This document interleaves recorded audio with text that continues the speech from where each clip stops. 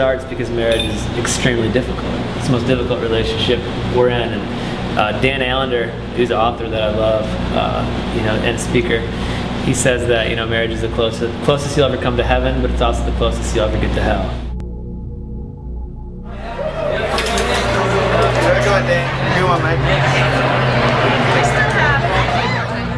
I think that for me, my wife came to me over the course of the season, and we had a lot of conversations about what she needed from me to feel as though I was being a better leader to her.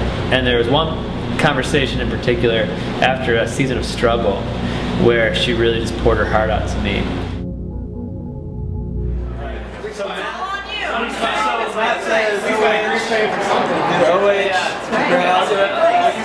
Okay, and then we do this. Yep. Yeah. Alright, so this is the order we're going to be in, right? Yeah, this is it. Otherwise we're going to look really dumb. Yeah. This is the order. Yeah, make sure it's back order. Yeah.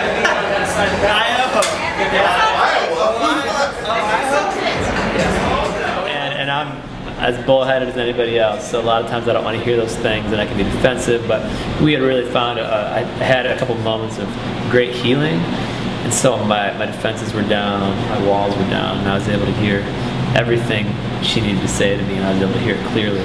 And that day is the day that I actually wrote the first draft of the song.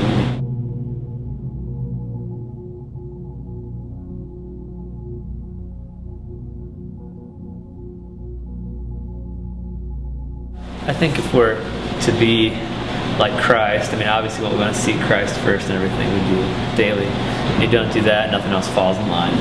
But beyond that, that humility, I think is so key to be able to listen and not want to fix and defend all the time. We want to defend and we want to fix the problems. We want to jump to it. A lot of times our wives just need us to listen and to understand. That's what I'm trying to still learn. I think it's the understanding, it's the humility, it's that gentle love to be able to lead them in that way.